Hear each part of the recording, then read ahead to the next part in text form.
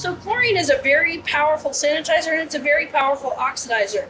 When it runs into contaminants, whether it's bacteria, algae, non-living contaminants, bather-based, whatever that is, in the pool, it will stop and break that down, regardless of what it is.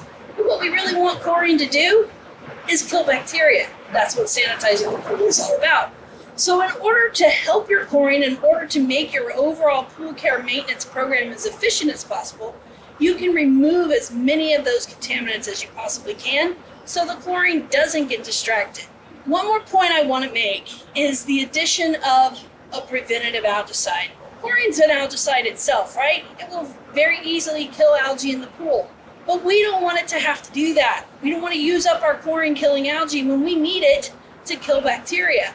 Adding a preventative algicide on a weekly basis will take care of the algae problem, again, relieving some of the burden on our chlorine and letting it focus in on killing bacteria.